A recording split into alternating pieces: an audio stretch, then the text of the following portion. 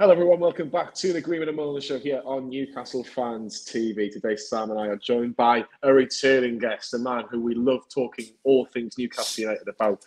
A man the last time we spoke to was talking positive things about the club, positive things off the pitch and positive things on the pitch. And you know what? Nothing has changed. So we've invited Aaron back onto the show. So it's a big welcome to Aaron Stokes from the Chronicle and a big hello to you. How are you? Yeah, very good, boys. Pleased to be back on. Pleased that all my predictions about Newcastle becoming a dominant force have came true since the last time I was on the show. They certainly have, and we're recording this as Mr. Yasser Al-Rumayyan was just kind of going through the PIS wealth, and it was scary in terms of the size of the numbers back in 2021. 2022. Sorry, when the 2021 when the takeover got approved. It seems like it was a lot longer, but because we've had so many good times. But I have to start off with that question in particular, Aaron. You know, a certain amount before 2025. I think is it £1 trillion or $1 trillion? Sorry, that's what their prediction is going to be, and it could be 2 to 3 trillion by 2030. Mind-boggling numbers. Mind-boggling. If we thought $650 billion is mind-boggling, it's going to be absolutely even crazier than that in the years to come, surely. Yeah, absolutely. I think, you know, we've all seen the graphs about Newcastle's wealth compared to City and United, and, you know, how it's sort of blown them out the water.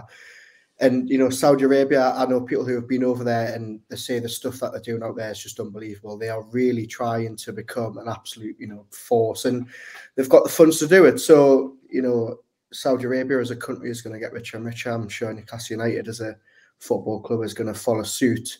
So, yeah, I think they're in safe hands.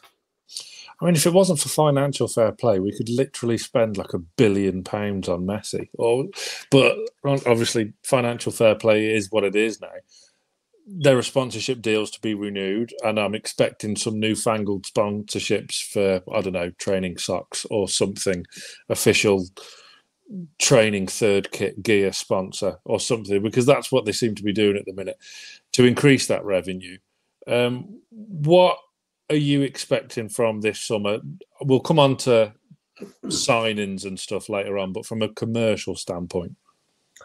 Yeah, look, you've hit the nail on the head. That recently they've done a lot of sort of small deals. Peter Silverstone, who's came in as the CCO, has you know, worked his magic on that front. But you know, deals with Monster Energy for stadium presence aren't going to, you know, reinvent the wheel when it comes to the money that it's going to bring in for Newcastle. So the big one, you know, is getting rid of Fun 88. I think that is, you know, whoever they choose to be the new kit sponsor, which could be this summer, you know, if the Premier League bring in rules regarding gambling sponsorship and stuff like that.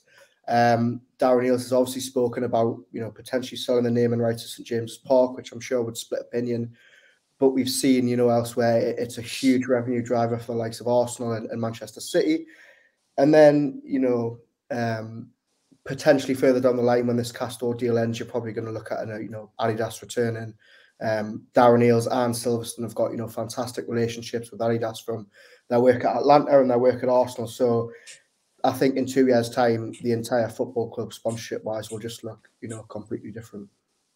It's funny you should mention the Fun 88, because that was my next question in regards to that, because you're quite right from reading what the Premier League would like to do, and it looks like it's going to go ahead, is that gambling companies won't be sponsors on the shirts of football clubs, which obviously would eliminate Fun 88. Obviously, we've had other companies over the years. I think Wonga was the one that sticks out over the Ashley years, if I'm being honest.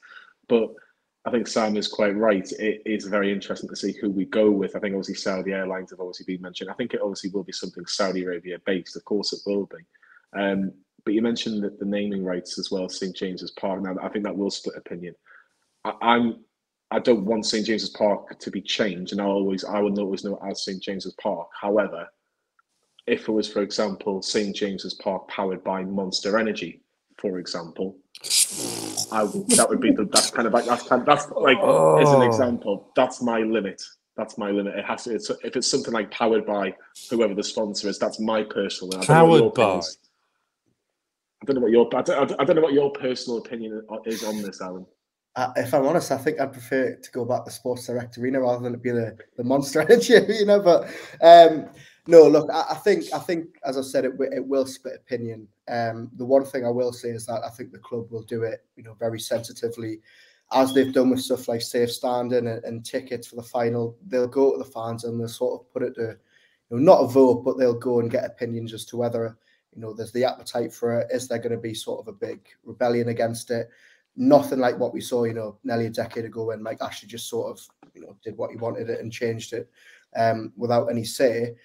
I agree, with you, Johnny. I think to me it'll always be St James's Park. And I think for as long as they stay in that venue, which, it looks like they're going to do, it'll be St James's Park to everyone. I think the only reason, Arsenal have made so much money out of it is because they moved to a brand new stadium. It was a brilliant opportunity to, bring in 60, 70 million every season from it. So yeah, I thought it was very, very interesting when Darren Eales actually came out publicly and said that they were considering doing it. I would buy. They're sponsoring the electric. It just doesn't make sense. But I'm like Hughes. I don't like it. But the difference being is this time, like obviously when Mike Ashley did it, he was doing it for himself and for peddling his tat. Whereas this time, you would expect it to be to generate revenue and have that commercial aspect for it, which I can kind of get on board with, but it doesn't sit well. Like, I don't want the Saudi Airlines Stadium or something along those lines. It just, like you say, Aaron, like it's different with a new stadium, but like with a traditional stadium, you're kind of rubbishing hundreds of years of just tradition. Yeah, I absolutely agree. And I think there'll be a lot of fans that actually, do actually put up a fuss about it. And when you think about it, it'll probably be, I mean, let's just say it was to go ahead this summer and Darren Eales came out and unveiled the plans. It could arguably be the first thing that the ownership do that the fans really, really disagree with. Up until now, have they really put a foot wrong in terms of the decisions they've made off the pitch? I'd probably say no. It's certainly going to, cause debate. But I think, as you say, Sam, it's for the good of the football club at the end of the day. The way football's going, I think in 10, 15 years, pretty much every single stadium in the country will be, powered by something or other. So very, very interesting, yeah. You're never going to live this down. I'm never going to live this down, am I? No, because it makes it seem like Alan Partridge when he's like travel reports sponsored by Castrol, like that. It just makes it sound cheesy. Well, we'll see. I'm sure that'll be an interesting debate amongst. Well, the motor oils are available, by the way, not just Castrol, unless they sponsor us. Yeah, email us. Email us, yes. Look, it is going to be fascinating commercially. I think I think everybody's kind of expressed on this podcast like it's going to be incredible to see what's going to happen. I always ask guests towards the end of the show, Aaron, what's going to happen in the next 5 years, and everyone kind of starts with their facial expression of like, I don't know. It's kind of like it's just they can't almost imagine it. But I suppose we couldn't imagine what it was going to be like this season so far. A cup final, sitting just outside the top four. I do want to touch on the cup final because I want to get your opinion on this, because I felt, and this is just my personal opinion, I don't know whether Sam agrees, I felt the club and the team didn't have the belief on the pitch to win that game against Manchester United. That was my personal opinion. I think they enjoyed the fact that they were there. Then the fans certainly did at Trafalgar Square. But when watching the game, I just thought there was a belief lacking that Newcastle could actually get over the line. And I don't think that happen again if that happened in 12 months' time. I don't know where you stand on that. Yeah, I think there's a huge degree of truth to that, and I don't think it's necessarily anybody's fault that happened. I think it's just natural. Newcastle United are going at their first cup final in 20 years. The cup final came at a really, really bad time in terms of Newcastle's form and Manchester United's form. I think if that game had been played in December before the World Cup, Newcastle would have stood a much better chance. I got the feeling, being down in London for the full weekend, we hardly saw a Manchester United fan the entirety of Saturday. Even on the Sunday morning, walking up the ground, it was just a sea of black and white on Wembley Way. And I just think for Newcastle, and I wrote about this after the game. For Newcastle, it was sort of just about getting there. They've waited so long for this, cup final. So many fans got to experience a weekend in London supporting their team. The result, of course, mattered, but there'll be so many finals to come down the years. And as you say, Johnny, I think the next time they do go into a cup final, they'll be so much more prepared. They'll have so much more belief. They'll probably have a much, much better squad at their disposal. So I think it was a a combination of things. I think you're absolutely spot on with your sort of assessment of it. But I think, as I say, there's going to be so many cup finals to come, down the years. Hopefully, we don't have to wait as long as we waited this time around. I hope so, because up until the players come out on the pitch, you wouldn't have changed a thing about the whole weekend. I mean, as you well know, Aaron, me and Johnny were leathered at King's Cross. But but yeah, like you say, there wasn't a Man United fan in sight, and it was a complete Newcastle United takeover of London. So it's a difficult one. Like, everything was all set, and it, like you say, I completely agree. It just came, everything in the lead up on the pitch with Nick Pope, and it just came at the complete wrong time in the season. And Sunday, obviously, this will probably come out after we beat Man United 2-0 at St James's Park. Should be a lot different. Yeah, absolutely. I think Newcastle have obviously refound their form a bit. Again, I think an international break has came at the worst time for them, just as it did with the World Cup, just as they were starting to find their feet. Manchester United have got a few little niggles, especially in the midfield, a couple of people missing. So, and I think just being back at St James's Park, they've proven over the years they can beat the top teams there, and I think they'll give it a right good go Sunday. But yeah, on the cup final, I think everybody who went down or everyone I've spoken to had a fantastic weekend, regardless of the result. For that 90 minutes was obviously painful, and it wasn't how anybody wanted it to go. But I think the Saturday being there, Trafalgar Square, the Sunday morning, the excitement, it's whetted the appetite for, years to come. We spoke, Aaron, after you were part of the Chronicle team that went to the Dolphin, I believe it was called, wasn't it, next to King's Cross, and you did obviously that show with Bob Moncur. And I remember speaking to you on the tube on the way to Trafalgar Square, and I asked you the question before. Do you really remember? I do. I was asking you a question just before you sort of lost your memory. Just because I remember I was like a giddy little school kid walking up the Trafalgar Square. I left Lee and Sam with the big crate of whatever beer we had at the time. But there was a question I did ask you on the tube. I don't know if you can remember. You probably can't. I said, what's the difference like for you? Because you're going to be a reporter, you're a fan as well, but your job is to report on this particular game. Can you enjoy yourself as much on the Saturday night? Do you have to get your professional head on early morning, Sunday morning, going, right, I need to be prepared? It's like any job. You don't tend to have a couple of, loads of beers the night before on a school night, if we're putting it like that in inverted commas. But what was your kind of professional approach going into the game against Manchester United at Wembley? Yeah, look, we got all sort of the important work stuff out the way early doors Saturday. We got the podcast done, and look, I did have quite a few beers at Trafalgar Square. I'm not going to lie about that at Saturday night, but obviously, as you say, Sunday morning, the work heads on. We travelled to Wembley early. Had Andrew Musgrove, sticking a camera in my face at every avenue, making YouTube videos and Facebook videos, and then we were probably in the Wembley press box for about 1 o'clock with 3 hours before kickoff. During the game, I was sat next to Keith Downey, who isn't even a Newcastle United supporter. He was getting very animated, as if he was, sitting there as a fan.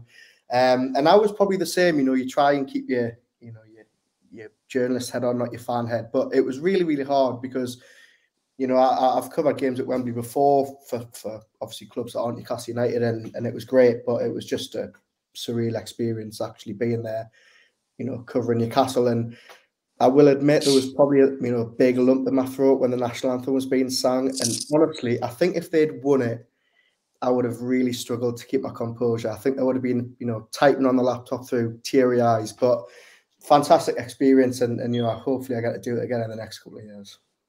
Yeah, that's what baffled me with Man United fans. Like, there was, because we all right, we didn't leave straight away, did we, Johnny? But we left relatively quickly. And there was Man United fans on our tube because they're on the tube home. It was just bizarre. Like, if we had won it, we'd still be there now. Like, tops off and everything. It's just, it baffled me somewhat. And it just goes to show that there is something different about being a Newcastle United fan and belonging to this football club. And of course, we all know where it went wrong, is when you said the day before that you'd start Wilson over Isak. So it all went downhill after that. You know what it is? I'm really surprised that it's taken us 16 minutes for you to bring that up. I thought that would have been inside 30 seconds, if I'm honest. But I'll admit, you were very much right on that occasion. Yeah, that's all I needed. Just going to clip that up. It is funny, actually. Well, I'll mention Alex Isak now, because I think Sam wants his 2 minutes of fame where he goes, "I said Isak was going to be amazing, and I wanted him in the summer." To be honest with you, Aaron, I don't watch foreign football. I think, like I said, I think the Premier League's the best league in the world. That's kind of my bread and butter, if I'm being honest. But Sam, excuse me, did mention Isak a lot at times. I remember when the news broke I think it was in Spain that it got broken, that a bid had been accepted. I had to break the news to Sam. I was on my way to Newcastle. Oh yeah, I was at work, wasn't I? I missed it. Yes. Yeah. I remember that now. I remember texting Sam saying, "Looks like we got your boy." And he was like, "What?" I said, "We just agreed to deal with Isak." And he was like, "No way, no way." No, I didn't. No, I didn't. I told you to F off. I said it on Sky, though, that he would be our Aguero equivalent, and he's not there yet. But I think, Aaron, would you agree that signs are starting to show? Oh, absolutely. And it is funny because I think, obviously, we were in the Dolphin before, and Sam, you were in the minority who wanted Isak to start. You know, even though Callum Wilson was going through that, poor run of form, the consensus was still, let's stick to what we know and play him. And, we're sat here just over a month later, and I don't think there's many Newcastle United fans who, would really want Callum Wilson to come back in. It's really, really, obviously, hindsight's a wonderful thing. If Isak hadn't have got that injury at the start of the season, I think Newcastle United would be a lot higher in the league, and that's obviously saying something. I think he's slowly but surely adapting to the Premier League. He's frighteningly good with the ball at his feet. He's slender, but he's just, very, very strong. Is he 100% fit? I'm not too sure. Eddie Howe keeps telling us that he's not, and then he keeps running himself into the ground. So I'm not too sure. But look, he's 23. He's already, proven, a very, very good Premier League striker. I think once he starts to hit, 25, 26, just absolutely ridiculous. I think that's a good thing, though, as well, Aaron. If he's not 100% fit and he's doing this at whatever percentage Eddie Howe thinks he is at now, let's say 60, 70% for argument's sake, there's still more to come from this lad. And I think that's going to be the really, really interesting point. But in terms of options now, we have got a bit more options. I know we sold Chris Wood, but it was a good deal all around, let's be brutally honest, with Newcastle United. We couldn't turn that down. But when you've got Callum Wilson coming off the bench, where, let's be honest, it used to be X, Y, and Z. I don't want to disrespect players, but that's what it was 12 months ago. It was Dwight Gale coming on for Callum Wilson with 10, 15 minutes to go just to run the clock down, or 5 minutes to go just to run the clock down. Now it's a different kettle of fish. That's also a great prospect for Eddie Howe. He has got a lot of options, and you throw Anthony Gordon into the mix, you throw saint-maximin, Miguel Almiron in those attacking places. We haven't even talked about the midfield yet. You've got Joe Linton potentially wanting to get back in, and would you drop Joe Linton when he's on the form that he's in? So competition for places for Eddie Howe is something that, yes, he's probably going to have to get used to throughout his tenure at Newcastle. But if he can get used to it now, then make it a bit easier for him in years to come. Yeah, absolutely. And look, I think even if you go back to the start of this season, when they were a bit unlucky with injuries in certain positions, you look at the bench now, it's so much stronger than it was, 6-7 months ago. I think, look, let's just fast forward a year. You're probably going to be looking at the likes of Dan Burn on the bench, maybe even Fabian Schär on the bench, Longstaff coming off the bench. If they bring in 6 or 7 players in the summer, if they're sort of building this big squad for a European push, that bench next year is all of a sudden going to be filled with players that are probably starting right now. So it will, you know, Amanda Staveley's made it clear that it will take a couple of transfer windows for Newcastle to get where they want to be. But in terms of what they've got now, as you say, even just bringing Anthony Gordon off the bench, you know, £40 million signing, they've done fantastically well spending wise. And I think, you know, if they can keep, you know, the recent run of injuries has been quite good compared to the start of the season. If they can keep that going between now and May, they've got a huge chance of finishing in the top 4. Yeah, massive. I'm looking ahead to the summer. A player that you're wrong about again, because you want him, is Scott McTominay. Explain yourself. Look, me and Andrew spoke about this on the Chronicle podcast the other day, and I just can't understand the negativity around it. Yes, I get he's not, you know, a flashy, sexy player. He's not going to get you 15 goals a season, but he improves that team. You know, I don't know what you think, but I think he's better than Longstaff, which is, if Newcastle United are going to be playing Champions League football next season, or even Europa League football, they're going to need a huge squad. And I think adding Scott McTominay, who's played 200 games for Manchester United under 4 different managers across 6-7 years, is a very, very good deal if it could be done for the right price. And can I just say that Sam Mulliner was watching the Everything's Black Mike podcast the other day and made the claim that Jeff Hendrick would be his preferred. No, is he going to backtrack on this? He said he would prefer Jeff Hendrick. And look, no disrespect to Jeff Hendrick, but come on, Sam. Yeah, that comment didn't get read out, but I saw you giggling at it, which filled me with joy. I mean, I appreciate Scott McTominay's just had an absolute worldy couple of games for Scotland as well. Big frame, big unit. I don't know. I just can't see it, and I don't know if he is that good and that capable. Why would Man United want to sell to, in essence, a rival now? Yeah, no, I completely understand that, and you know, I got quite a lot of, you know, negative comments for saying that I wouldn't mind him at Newcastle, and a lot of people made that point. But look, as I said on Monday, I bet some Arsenal fans were thinking that about Gabby Jesus and Zinchenko in the summer. Oh, why are we buying, you know, City or Liverpool or Man United's rejects? Well, because they've been there and done it. So, look, is he the player that I want more than anyone in the world? No. But do I understand the sort of the hysteria around potentially signing him? I just don't get it. I think he's a decent player. Yeah, I think it's certainly going to cause debate. Anthony Gordon did as well, though, didn't he? Yeah, that's what I was thinking. That's what I was thinking. Look, the Scot called Scott will certainly cause debate. That's all we will say. I think I'm kind of okay about it. If he was to sign, I can kind of understand it. I think I always would say, does he improve our starting 11 or best 11? I would argue to say no on that at this moment in time.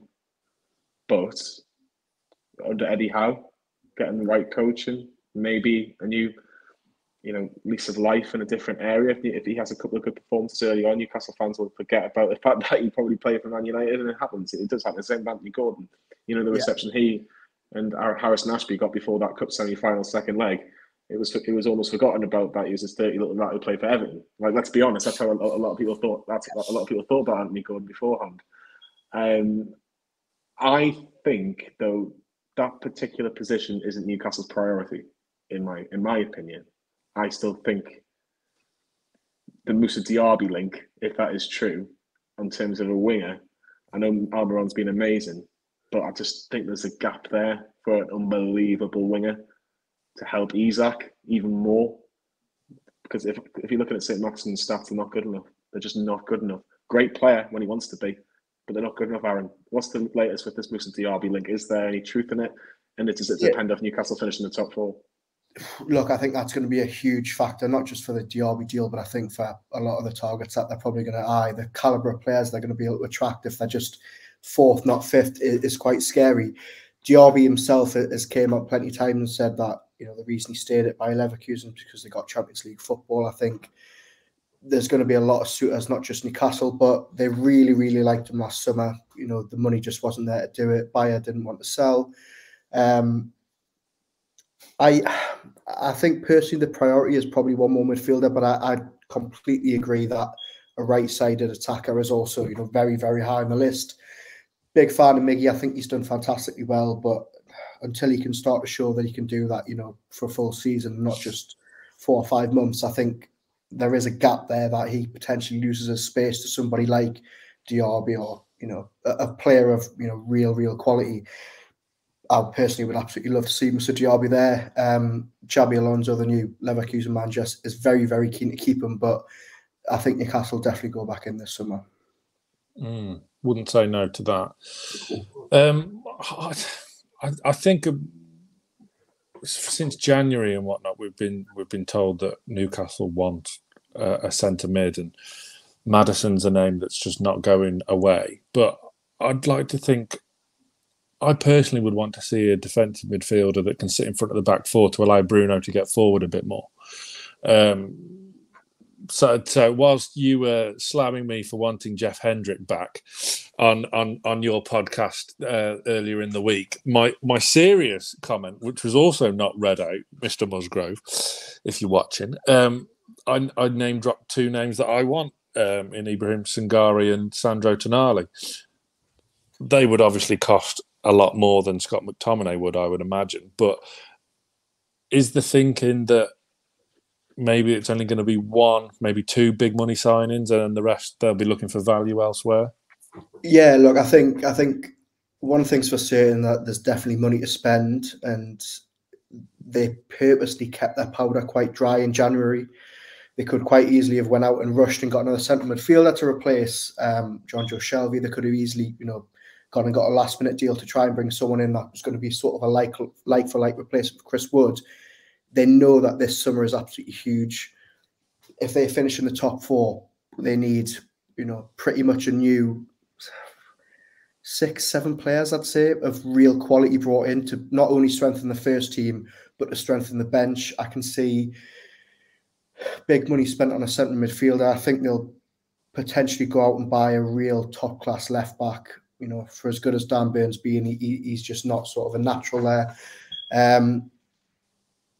But they'll definitely try and do it sensibly. I don't think they'll, you know, go absolutely overboard with the spending. But I think there's money to spend, and they need to spend it if they're finishing anywhere near the top 4.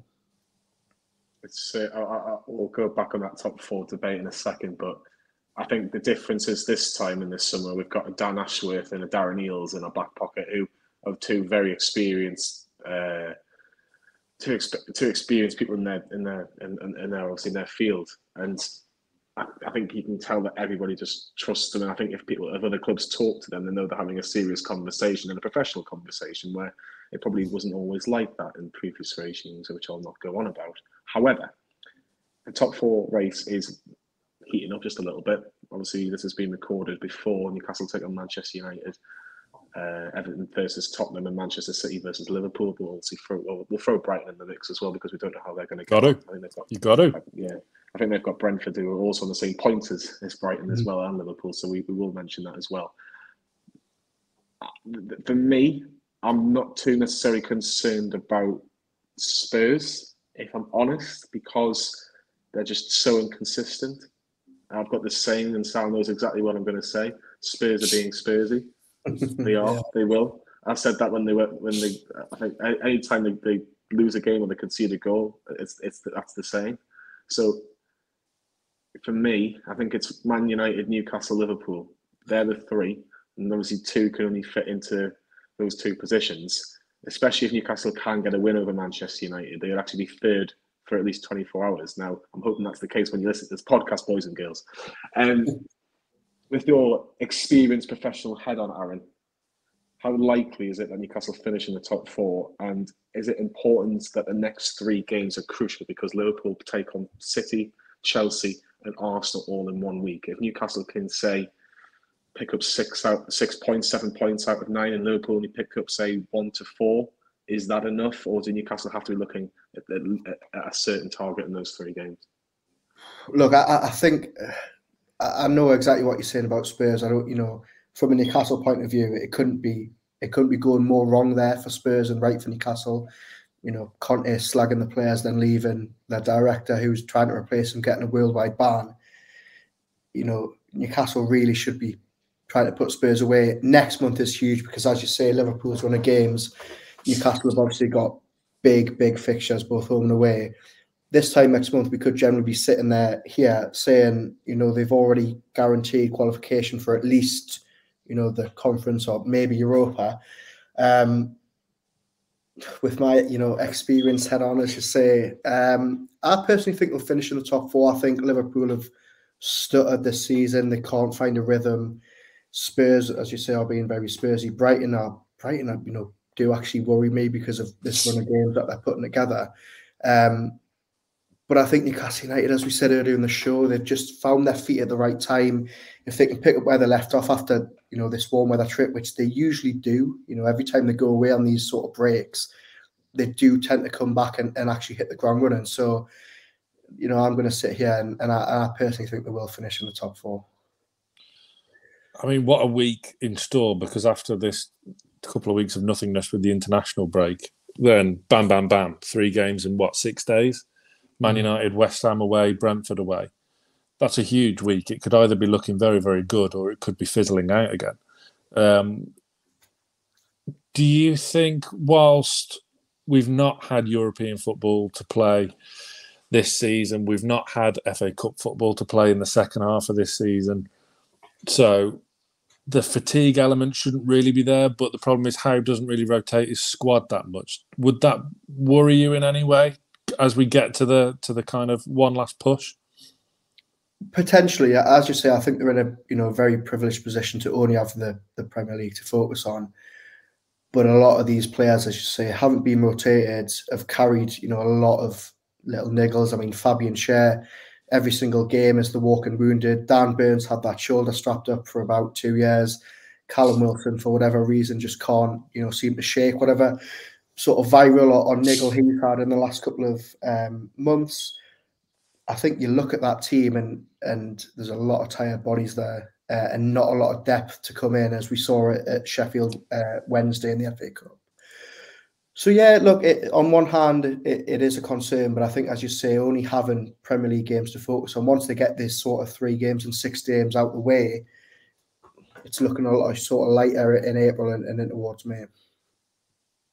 Yeah, I have to be honest. I've been banging the drum about Brighton. I have to be honest. I think not many teams have really worked them out this year. They might have lost games this season, but they've never been battered this season. I think their heaviest defeat's 3-1. They tend to fizzle out, though, don't they? They normally shape up like they're going to do something, but they tend to fizzle out. But we've got them to play at home as well already, haven't we? I think the thing with Brighton, I think that they might fizzle out is because they've got this FA Cup semi-final. And don't be surprised if they beat Manchester United, by the way, because Man United are playing Europa League games, and that's not a gimme for Man United, as much as they'll probably make it out with their fan pages and fan groups and whatever, saying that, oh yeah, we're going to be taking on Man City in the FA Cup final. I know Sheffield United will have a part to say about that, but yeah, I'll keep an eye on Brighton. I just don't think anyone's really working that. We were lucky to get a point at the Amex in the second game of the season, but it's going to be interesting to see what happens there. But you talk about the walking wounded. I know Sam hates the international break. I actually think it came at a good time. I know we won 2 on the trot with Forest and Wolves, and I completely understand people saying, well, you want to keep that momentum going. I actually think it'll help the players long term. I think you go into the maybe May onwards, where probably going to have to play, 5 games in April. Well, probably 6 or 7 games in April, maybe 6 games in April. I think that might just help them. The fact that 90% of these players have had 2 weeks off, like Bruno not getting picked for Brazil, was a massive, massive bonus if I'm as a biased Newcastle fan. How well has that warm weather training camp gone from what you know, Aaron? Do you think Eddie Howe got what he wanted from that, or do you think he would have liked maybe a bit more time in Dubai? I'm sure, like everybody does nowadays. Yeah, look, as I said earlier, these warm weather trips, Eddie Howe insists that they're football related, and I'm not too sure whether going to Saudi Arabia is really football related, but they always seem to do really well after them. After the last game, Eddie Howe give them 3 or 4 days break. We saw obviously the likes of Bruno and Joelinton jetting off for their families, which is obviously good for them. As far as we're aware, no new injury doubts. I'm not too sure whether Anthony Gordon's going to be back, but the break certainly done him good, given that he's you know, already sort of touch and go for Man United on Sunday. I agree completely with your point. I think with the run of games that they've got coming up, it can be a blessing. I'm just always wary of them sort of interrupting a good run of form for, you know, 2 weeks of not playing. But if they pass anything to go by, they'll come back ready, and I'm sure Eddie Howe will have them, you know, drilled as he always does. Yeah, I saw Bruno jet off to the Maldives for a couple of days before heading out to Dubai. I mean, imagine just jetting off to the Maldives just for a couple of days, just for a weekend in the Maldives. I mean, it's a far cry from having a city break in Stoke. but you know, fair enough. He deserves it. God love him. With Almiron, lost his place against Wolves, came on super sub, made that impact. Alluding to new signings and whatnot, I think that may be his future role as the squad evolves and more strength in depth and competition for places.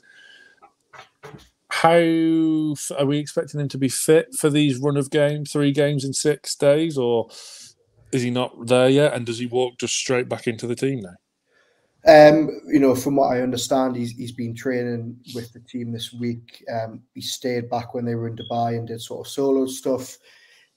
Does he walk back into the team? If I'm honest, I don't think he does. I think this team's been playing so well, and I personally love Almiron coming off the bench because, you know, if you're a defender who's played 70 minutes, you're shattered. The player you don't want to be having to chase around is Miguel Almiron. So Jacob Murphy, for all, you know, myself and a lot of Newcastle fans have probably given him stick over the years, he's arguably earned his spot in this team. I think he's, you know, looked very, very dangerous in recent games, you know, despite not sort of finding the net or assisting. I think he's looked very, very positive. I think the real question about who starts is actually down the other side, because with Joelinton returning, do you play him down the left? Do you stick him in the middle and sort of drop Longstaff out? I don't think you can really drop Willock out. So for me, I don't think Miggy comes straight back in, no. And I think that's absolutely fine. I think having a player of his quality off the bench is fantastic. As you say, Sam, I think, you know, 6 months to a year down the line, that probably will be his role. But, you know, that's just a sign of the squad getting much better. That's what you want. That is what you want.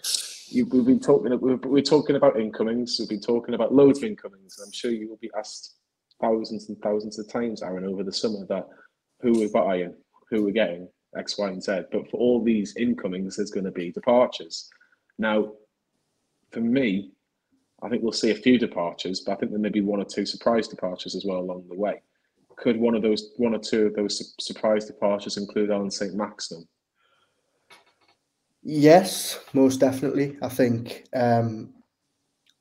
for all that he used to be the absolute go-to man in this team, he just, for whatever reason, it isn't working. He looks restricted, I think, in Eddie Howe team when he's sort of, you know, got to be a team player and he's got to defend, and, you know, he isn't just allowed to take his man on 4 or 5 times.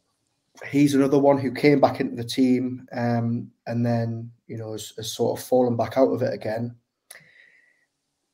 2 years ago, it seemed sort of unfathomable that he would go and fans would sort of be okay with it. I think if you got a decent offer in the summer, is anybody really going to complain? As you said at the top of the show, Johnny, his numbers aren't good enough. He doesn't score enough goals. What's a decent offer? What? So they paid what, 16, going up to 20 for him. Would you get 30 million for him? 40 million? I would hope so. How much did we pay for Anthony Gordon? Yeah, well, yeah, 40 mil. I think he's a better player than Anthony Gordon personally, but I just think 40 million is a huge outlay for an attacker that doesn't really score many goals. If the right offer came in, I certainly wouldn't be, you know, instantly turning it down. I think he's been fantastic for us over the years. I just don't think it's going to work in this system for him. And I don't know what you boys think about it, because I think this is another one that'll split opinion. But for me, I just think he's had so many chances in this team, and for whatever reason, he just can't take it. You're wrong, but no, I don't know. I love him, and like, he needs to stay fully fit and get firing. I think the most frustrating thing about his whole Newcastle career was after that Wolves game where he tore City a new backside. Yeah. scored that absolutely world-class volley to equalise against Wolves and then gets injured. And then he's out of the team. And then he can't get back in the team because we're playing well. It's there. It is there. And I'm not convinced about that he can't fit into an Eddie Howe team. I just want to see him succeed so bad, because the love he has for the club is pretty unrivaled, considering when he joined us and how he stuck with us and how many times he's got us out of the brown stuff when things were going bad.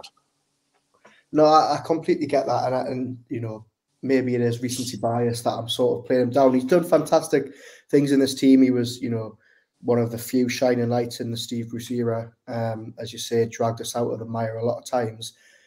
But for me, I just think, I get what you're saying. He was fantastic at the start of the season. He came back to fitness. He was really, really good for 3 or 4 games about a month or 2 ago before the cup final. But then it just goes again. And I just think until you, if he plays consistently well between now and the end of the season, fair enough. But I just think without saint-maximin, you can never guarantee that you're going to get the same Maxi every week. If we saw the same Maxi that we saw against City every other week, you'd be laughing. But I just think he goes missing in this team too often. I don't think Eddie Howe trusts him in some games, I have to be honest. And I'm not going to say frustrating, because I think that's the wrong word, but I don't know what the right word is. When we played Man United at Wembley and Diogo Dalot got taken off at half-time and Aaron Wan-Bissaka came on, I knew that saint-maximin was not getting the better of him. I just knew he wasn't getting the better of him. Aaron Wan-Bissaka, love him or hate him at Man United, is a very, very good one-on-one defender, because he can get a good tackle in. He very rarely loses those battles. And I just knew that it didn't matter what saint-maximin was going to do. Unfortunately, Aaron Wan-Bissaka was going to have his number, which was a bit frustrating. And to be fair, I had a pretty good view, but I was right next to where I was on his side for where I was sitting for the game at Wembley. But the one thing I would mention, obviously, you're saying 40 million for Maxi. Is there anybody else that we're thinking, oh, that could be a bit of a surprise? Because I'm still looking at some players that Rafa had, i.e. Dubravka, i.e. Lascelles, i.e. who else is there? Obviously, Kieran Clark's, I think, obviously going to be out of contract. Jeff Hendrick's still going to be Isaac Hayden might have to come back, because Norwich aren't going to get promoted, really, are they? So Hayden could be back in the squad. They've still got a year left, hasn't he? So yeah. So that's going to be interesting again. But these are players that haven't got a future. Then another player that hasn't got a future is Ryan Fraser, by the sound of it, and he's still in contract in 2025. I'm sure that he'll be one of the first players looking for a move in the summer as well. Yeah, really, really surprising that Ryan Fraser didn't leave in January. I was pretty much told that he was all set to go, and then Newcastle didn't let him, and then all of a sudden Eddie Howe's dropped him. I don't think it's a very pleasant relationship that they've got anymore. In terms of outgoings, the one thing it's not an issue, but I think the one worry is that they don't have many sellable assets. Maxi is probably one you could get a good return for. Other than that, Dubravka, you're not going to get too much if he goes. A lot of players that are going to come back or go, or you're not going to get pennies if that. Do you then look to, someone like Miggy if you need to raise funds? And not that they're going to need to raise money, but if a good offer came in for Almiron, would they be tempted? If a good offer came in for Callum Wilson, would they be tempted? I don't know. I think there is going to be a lot of outgoings, but in terms of how much money they generate, it's not going to be a lot. No, we all know the sort of obvious ones. Your Dummett, your Gillespies, Matt Ritchie, who I think we should mention separately, because for me, one of the most important Newcastle players from the past 10 years. Absolutely. He's given us a lot of fantastic moments. It's absolutely brilliant sitting so close to the pitch that we do at St James's Park, because all you can hear when he comes on the pitch is just him shouting at the ref, at Newcastle players, at how it's just absolutely fantastic. And yeah, I think he does deserve to be in a separate pile, because he might not have the legs anymore, but he's been such a good servant, and it will be really, really sad to see him go. He's doing his coaching badges at the club at the minute. He's doing a lot of sort of work in and around the academy. So if he does decide to hang up his boots, I know he's probably a bit too young, but if he does sort of maybe he could stick around under sort of Howe's team. But yeah, you're looking elsewhere. It is the likes of Dummett, you know, Kieran Clark out of contract, Gillespie out of contract. Not too much in the way of sort of sellable assets. Remember the days of trying to sell Henri Saivet? Never did we really? God knows. Hope he's doing all right. You've talked briefly about Eddie Howe there. Is the only thing stopping Eddie Howe getting manager this season is if Mikel Arteta wins the league with Arsenal? Yeah, I think if Arsenal win the league, it's Arteta's. I think if Brighton somehow get top 4, it's probably De Zerbi's. But other than that, I think he's a shoo-in. I think Newcastle United get into a top 4 in a cup final and he doesn't win Manager of the Year. It's an absolute crime, considering it's his first full season in the job. Yeah, I think, as you say, I think it all depends on whether Arsenal can last it out at the top. Just to go back on something we mentioned before, because it involves Eddie Howe, is the Ryan Fraser thing. Because, like, people might forget, the end of last season, he was ahead of Miggy. He was keeping Miggy out of the team, Ryan Fraser was. And then, all of a sudden, he's been frozen out. And he was frozen out ages before, like, people really cottoned on to the fact that he had been frozen out.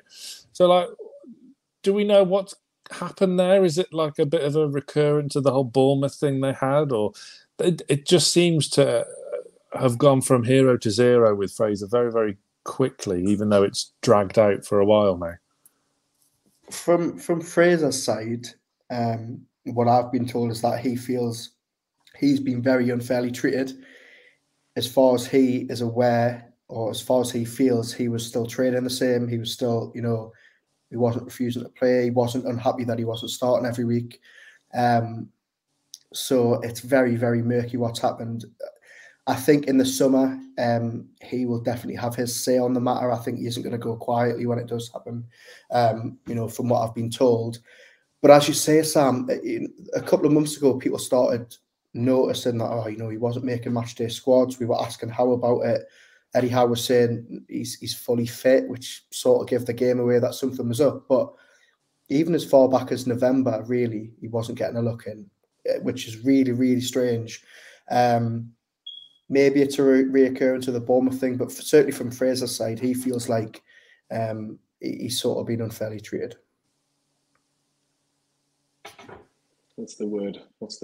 I'm trying to think of the word, and it'll come to me. Because I'm thinking of the fact that it was the other way around, essentially, with Ryan Fraser at Bournemouth, and when Eddie Howe needed him, he wasn't there, and now he doesn't need him. Just can't think of the word off the top of my head, and maybe Sam might think of it and let me know as soon as possible. As in, help us, Sam, please. Anyway, we've spoken to our previous guests, Aaron, for the last couple of weeks, really. I was going to say last couple of months, but probably last couple of weeks, where we've asked who's the player of the season, because everybody's pretty much said different players. I don't, unless Sam can remember somebody that said the same player as somebody else, because there is just so many candidates right now. I know there'll probably be loads of honourable mentions, but can you put one name and go, he's my player of the season so far?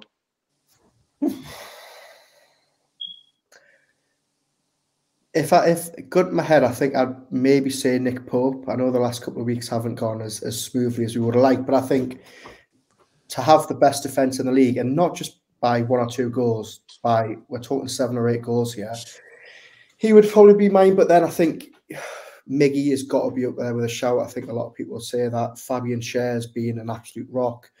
Botman has fitted in effortlessly. Joelinton is an 8 out of 10 every week. You could have, as you say, and I'm sure you have when you've asked these guests, 5 or 6 different answers. And I don't really think you can really complain with any of them, to be honest. No. I said Bruno or Longstaff, and I'm like, or Trippier. Yeah, exactly.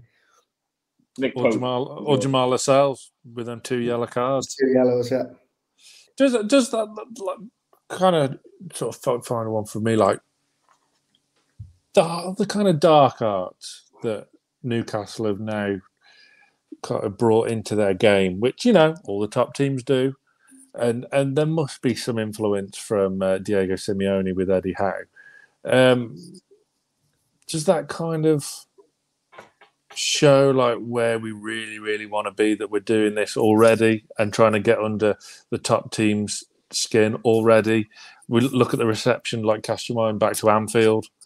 Newcastle were booed off the pitch at Anfield for essentially just doing what all the top teams do.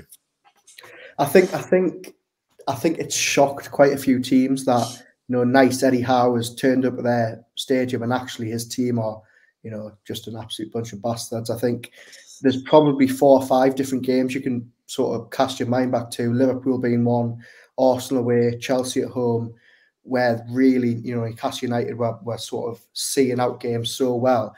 I really, really love that Eddie Howe calls it game management rather than time wasting or shithousery. I think it's a really nice way to sort of disguise it. And look, I think there's so many players in this team that can do it. Trippier obviously, you know, learned from the master and Simeone. Lascelles has proven that he doesn't have to be on the pitch and he can, you know, have his influence. Fabian Schär, Anthony Gordon, Joelinton is a really, really sneaky one as well.